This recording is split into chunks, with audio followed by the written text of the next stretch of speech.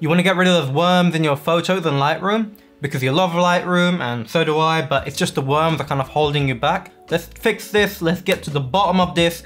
2 photos, 3 steps. Let's go. Open up a Lightroom. That's step 1. Step 2. Now go to your photo. My sharpening and everything is done the way I want it. I'm not gonna add much luminance, but you can see there is a little worms. Now we need to get rid of them, and we just go to radius and detail. Done.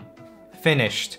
Next photo, we're gonna go to, it's a beautiful photo of my girlfriend. Oh, look how pretty she is. I took her out on a date. She's looking absolutely fine. So what do we have here? We have some worms. You've done your edits, everything's looking good. You sharpened it, but when you zoom in, you see some problems. So we're gonna go to radius, detail.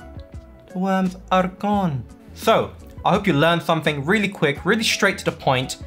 If you would like something a bit more in-depth, sit down, go through it, learn a bit more. What does it do? Why does it do that? I'd recommend you check out Reggie. He's a great photographer from San Francisco Bay Area. Check him out, show him some love, tell him I sent you, and stop b***ing about your photos and Lightroom being an issue. Just enjoy taking photos, just enjoy it, print them. Just keep taking more photos. And before I go, tell me, what do you use? Do you use Lightroom or do you use another editing software ever since switching from Fuji? Because I've tried to switch to another one, but it's just not working for me. I'm really comfortable with Lightroom. Don't forget to like, comment, share, and subscribe.